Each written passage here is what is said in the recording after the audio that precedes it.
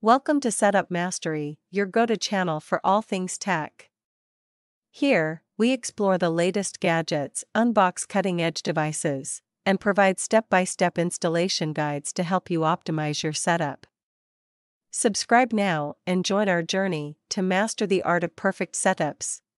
In today's video, we're going to show you how to reset your Loom 300Mbps range extender.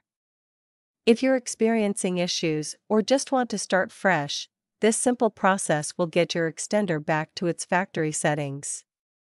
Let's dive right in. Resetting the Loom 300Mbps range extender is necessary when you're facing connection issues, want to change settings, or have forgotten the login credentials. It restores the device to factory settings, allowing for a fresh start and better performance when reconnecting to your router. First, plug your Loom 300Mbps range extender into an electrical outlet. Wait for the power light to start blinking. This means it's ready to be connected to your router. The WPS method will help you connect the extender to your Wi-Fi network without needing to enter a password manually. First, let's locate the reset button on the Loom 300Mbps range extender. The reset button is typically a small, recessed button located on the back or side of the device. You may need a paper clip or pin to press it, so grab one before you move forward. Next, take your paper clip or pin and insert it into the small hole to press the reset button. Hold the button down for about 10 to 15 seconds. You'll notice the lights on the extender will start blinking or change patterns.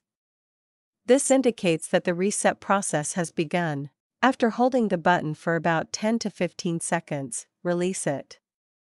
The extender will begin the reset process. It may take a minute or so for the device to reboot and return to its factory settings. Once the reset is complete, the power light will blink and then turn solid, indicating that the extender is ready to be set up again.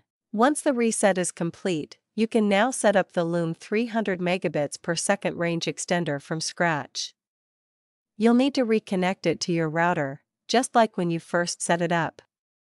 You can either use the WPS method or the web interface method to connect it to your network. After resetting and setting up your extender, be sure to test the connection by connecting your devices to the extended Wi-Fi network. You should see improved coverage and a stronger signal in the areas where you previously had weak Wi-Fi. If you experience any issues or require assistance, our dedicated team of experienced professionals is ready to help. Don't hesitate to reach out for support and expert guidance.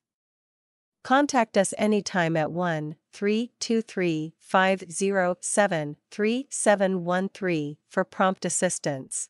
And that's it. You've successfully reset your Loom 300Mbps range extender. It's a quick and easy process to restore the device to its factory settings, and now you're ready to set it up again. If you found this video helpful, make sure to like, comment, and subscribe for more tutorials.